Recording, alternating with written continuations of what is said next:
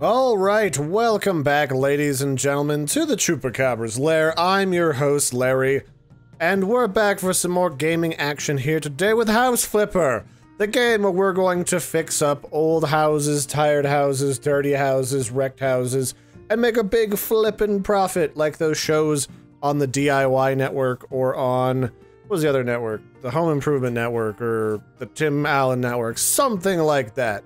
If you're not familiar with this game, it is a simulator game where you go into houses, you clean them up, you refurbish them, you replace the appliances, you install new appliances and furniture and paint. Pretty much all the stuff that you would imagine you would do if you were trying to flip a house for fun and profit. So we're going to start a new game here today and absolutely nuke all of my previous progress. And we're going to start by cleaning up to some degree our base of operations. We have purchased this exciting, fun time murder shack that looks like something out of a coming-of-age movie where the teenagers bone on the tired old mattress there in the corner.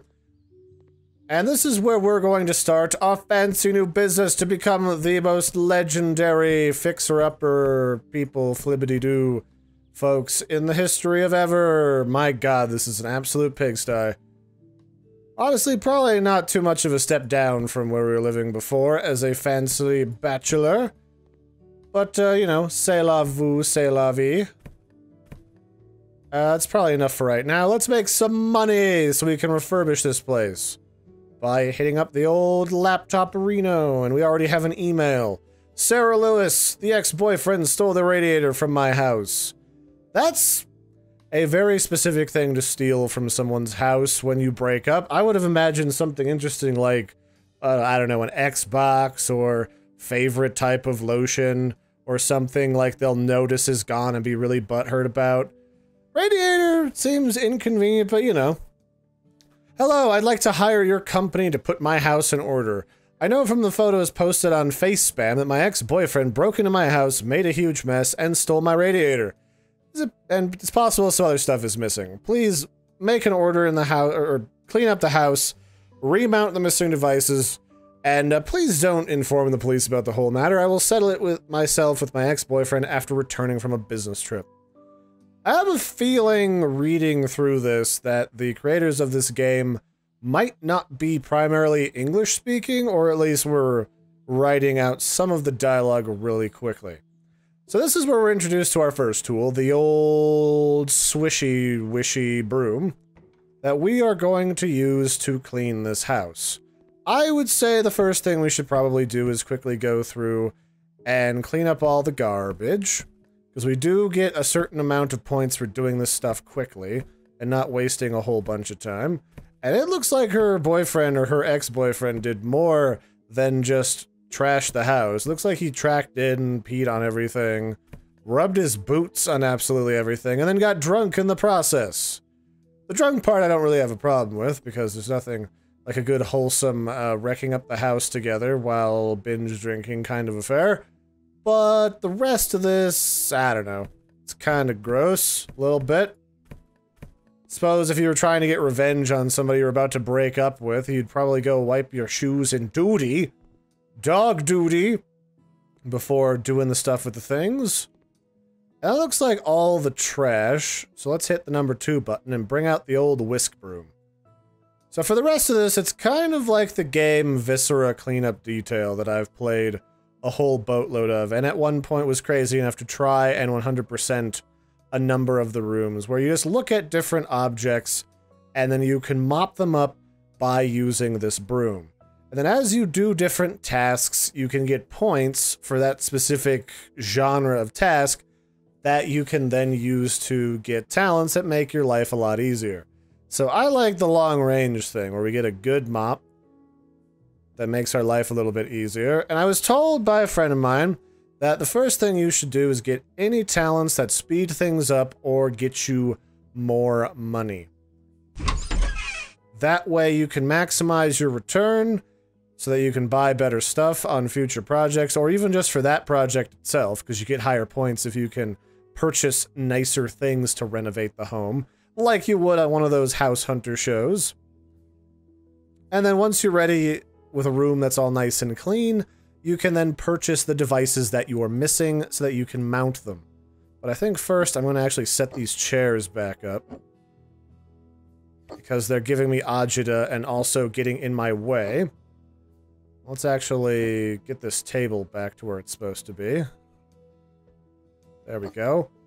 That's not absolutely perfectly lined up, but that's not what I was hired to do, so meh.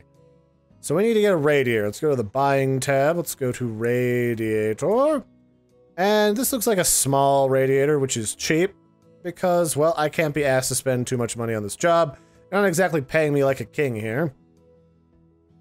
And in this interface, our objective is we need to click on each different component to slide it into place, screw it into whatever socket is there, like we're an actual handyman or woman, and then turn it on so that the house gets all the proper heating that it needs. So this room is all nice and clean. Now we just need to clean the dirt and the gunk out of all of the other rooms. And as you can see, now that I've upgraded my talents in the cleaning department, I now have a lovely whisk broom / mopette that it cleans a whole boatload faster than I did before. And this room's about 50% clean. What am I missing? The sink. The sink is dirty under the toilet. I would imagine in a lot of drunken rampages, the toilet is probably the first thing that gets messed up for a mixture of using it for its intended purpose and also the vomiting. Just a thought. If I was a vanity like this, where would I put it? Let me close this door. Would I put this in the corner? This is kind of used for generic storage. Would it be by the bathtub? No. Need actual room to get out of there. I would say back here by the door, because you still need access to the outlet. We'll definitely get into style components a little bit later in here. In the meantime, we've got a little bit more dirt to clean up, and we are good to go. Like right there, we now have 100%ed this first house, and there is actually an achievement that you can get if you 100% each and every one of the houses as you go through them. And so the idea here is, as I learn new skills and as I unlock new tools, I can slowly renovate my office. And then eventually, I would guess, haven't quite gotten that far because I wanted to record some of this, I would guess eventually you get a fancy, prancy new one. That is absolutely delicious. So I'll just clean up some of the outside of my little office building, so it doesn't look like a complete hobo lives here anymore. I mean, don't get me wrong, Stan the Hobo is a pretty stand-up guy, but like, I got stuff to do. I've got a reputation as a fancy home renovator-matron to uphold. I can't be going around looking like my base of operations is a mud hole. Although, depending on what part of town I'm in, this could be Waco, Texas, for those who watch those DIY shows. This could be the style of the area, I don't know. I don't ask too many questions, they just pay me to do the stuff with the things, and I do it. That's good enough for out here. Let's do a little bit of spring cleaning inside of the building, so I have some quality of life. I still haven't been able to figure out how to make these cabinets not derpy when I was playing before. That might be because this is buggy right now, but, or it could just be for, whoa. That is super off kilter, hold on. Let's not do that, oh wait, maybe that is the problem. Maybe it was off kilter, away from the wall before. Oh, that's totally what the problem was. I see. Yeah, the cabinet's still all screwed up, but that's fine. Oh, that one's just broken. Okay. That's why I couldn't set stuff on it before. That kind of makes a little bit of sense, I expect. Let's put this on the floor over here. Let's pick this up. Line it up. Pick this puppy up. I guess this is kind of like a hot plate range as opposed to a proper stove. I'm going to want to buy a proper one because I'm not a hobo. Tidy you up a little bit. Can I use this to clean the bed? I bet I can. This is one of those games where obviously it's not gonna be a realistic simulator. The whole point is you get in, you get like the microcosm experience of cleaning up a house, and then you get your butt out of there and move on to the next game. All fancy schmancy. That's a very filthy bathroom. I'm gonna poop at clients' houses. To hell with that. Alright, so what's our next job looking like? Let's see here. Mail. We have 2 jobs. Cleaning a garage or reinstalling radiators. Well, we've already kind of gotten into the swing with cleaning stuff, so let's go to Caroline Smith's house. Hello, we need to clean the garage. Please throw away all the boxes, trash, and old tires. Please don't forget to clean the windows. Then it's better not to move the tools. My husband doesn't like it when someone moves them and he can't find them afterwards. Regards, Colleen Smith. Alright, simple enough. Clean your filthy garage and leave the tools and other Sheboygan alone. And don't rob the rest of the house, Larry. Larry, I said don't rob the rest of the house. Larry, I said don't rob the rest of the house. Fine. Alright, side voice in my head. I won't rob the rest of the house on camera where there's evidence. I will leave the doors open, though. This isn't a badly designed house, actually. I kind of like it. It's very simplistic. What? Alright, I have not actually seen this in a while, where people blend one wall into another. Usually it's just a clean break when you use more than one paint. Okay. Very modern, I suspect. Am I lost already in the rest of this house? I think I might actually have done that. Here we go. Garage! Yay! We're in the shitty part of the house now. That's right, let's start with the boxes. The bikes can stay there, I guess. Maybe? Those aren't technically tools. And they said throw out all the shitty boxes. But leave the rest alone. I kind of want to set those up, though. I feel like those are going to fall over and then gonna knock my knees into them or something annoying. That was just something I was doing for a while here at my house, is I'd go into a garage somewhere and I'd bang my shins on, say, the old snowblower, and like I'd just have a cut or a gash on my leg, and then right as it healed, I'd bash it into something else, and this went on for a good couple of months or so. Drove me absolutely up the wall. I'm not so clumsy that I fall on stuff for the most part, but sometimes I just derp out when I'm walking around, I'm not paying attention, and I'll just bang my legs into every little thing. It's only when you're paying attention that you notice it too. Like, I'll have like bruises and cuts and stuff on my legs and arms when I'm working outside that I won't notice because I'm busy. But then when you're just trying to get like one simple little thing and then go back into the house, then all of a sudden it's like crunk, bang, splap. On every single surface, on every single thingamabob. Ugh.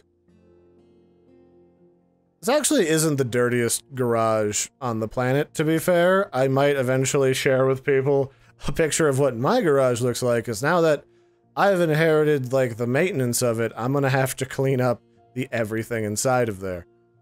And organize it so I can actually use the tools to do proper maintenance. Yay! This is actually something I kind of liked about this game, was random, realistic window cleaning physics. Where you use an actual squeegee and not just the same broom in order to clean it. This was always something I found very satisfying in real life, was meticulously squeegeeing the windows of, like, say, a car when you're out and getting gas or something. Maybe you go to the grocery store or whatever. Okay. Own photos and images. Have you noticed that using the gallery tab on the tablet, you can choose any image from your hard task and use it as a poster or a picture to hang on the wall? You can also use the camera tab to take photos of the game and save your work on the disc. Okay. I really don't want to save grimy photos to my wall, though. I barely even like this wall hanging, and this one's got leg. Baby. Yeah, you work that thing. You work that socket wrench in places we shouldn't talk about on YouTube. What? I just fixed this. Stop that. I hate this place. Well, not really hate, but I feel like with a starting budget that I have, I could have bought a much nicer place to work out of and also sleep out of and eat and you know, do living things, but who knows. Okay, I'll clean the toilet. I need somewhere to poop. Really, I can't clean the stains out of the toilet bowl and there's no water in it? Did I get the one place where the water got shut off like in 1986 and it's never been turned back on since? So all the pipes smell like old feet? I'll bet that's exactly what's going on here. And then this thing's all jankled. I'm gonna need to sell that, I can already tell. And to do that, I'm gonna need a different tool, so we better hurry up and get to that, shouldn't we? Alright, let's go back in the old mail.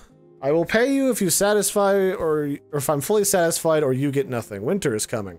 The winters are hard, and there are no radiators in my house. Mount them. That's an oddly aggressive mail for a business. Like, I'm here to fix up your house. I'm not here to steal from the rest of the house yet. I gotta build up a better reputation before I do that. Alright, so you need radiators in this house. This room is pretty good for a radiator. I've actually never been in a house that has radiator wall heatings. I am currently in a home that has baseboard heaters, which is kind of similar. But most of the ones that I've experienced have been like massive furnaces or central air style, like instant on heating. So what do I need? A towel radiator. Oh, I got a negotiations thing. Let's negotiate the prices around. And then what other perks do I have? Penetrating vision for cleaning might be nice. See some dirt in the minimap. Maybe. I think I like faster cleaning though. And then I'll upgrade to the Ultra Hyper Mop 2018 in a little bit. I haven't done any demolition or painting, so that's fine.